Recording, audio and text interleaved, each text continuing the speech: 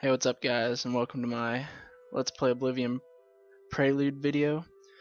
In this video I'm going to be describing what I'm going to do in the Let's Play and what's all going to happen. So my main focus for the Let's Play is the main story, the Mages Guild, and the DLCs. And of course I'm going to do some optional quests in there as well. And my character is going to be a High Elf Mage. I'm using a modded version of Oblivion, so I'm going to tell you the mods I use. First one is the Qarl's texture pack, and this redoes Oblivion's texture and makes it look so much better than what it was. It gives it a whole new look. Next one is all natural, which makes weather seem real and lifelike. Next is natural environments. It kind of goes with all natural. This also affects the environment, and it adds stuff that wasn't there before, like waterfalls and campsites. Next one is the Oblivion Graphics Extender, which adds a whole bunch of new graphics controls to the game, like motion blur. Next is the Darnified UI. This gives the game a whole nother user interface, which is a lot more smooth and crisp, and not clanky and bulky and all that stuff like the old one was. Along with that is a keychain. Keychain makes it so where all those keys are in one spot, and you can find them really easy, and they don't take up too much space. Next is Immersive Interiors.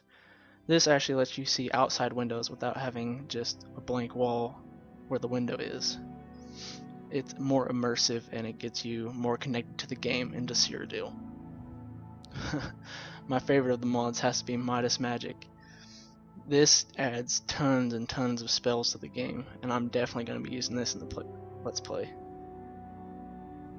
Next is the Droplet Torches mod and the Darker Dungeon and Night mod. These two are two separate mods, but they almost go in unison. With the Darker Dungeons and Night mod, it basically does what it says. It makes Dungeons and Night darker. So it gives it more suspense, so to say.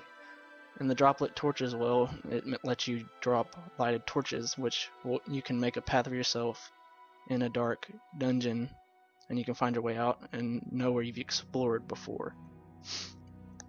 Next, I'm going to be using alternate start. Instead of being in that boring cell and going through the sewers and stuff killing goblins and Mythic Dawn, it'll start you on a boat where you can quickly pick your stuff and get right into the game. Another one is animated window lighting. As you're walking through Cyrodiil at night, you're going to see all these windows light up from the inside, which gives it that, once again, lifelike feel, and it's more immersive. Now on to the weapons and armor. All these weapons and armor look extremely awesome, and they're very well done. Like the Seraphim Blade is a two-handed sword that does crazy amounts of damage. Next one up is Tyrael's armor.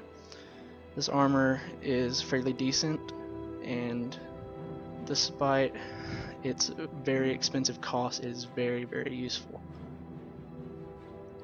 Next is the Sword of Lightning. Who doesn't want a Sword of Lightning?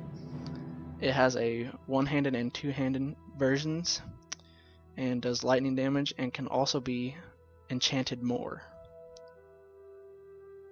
Next one is the Frostmourne and Lich King's armor. I know everyone that I know that has Oblivion for the PC has this mod. It's such a well done mod, and the armor and the sword are incredibly done. It's a well made mod. Okay guys, all my mods that I use currently will be in the video description. Don't forget to comment, rate, and subscribe, and follow my Oblivion Let's Play. And thank you all for watching. See you later.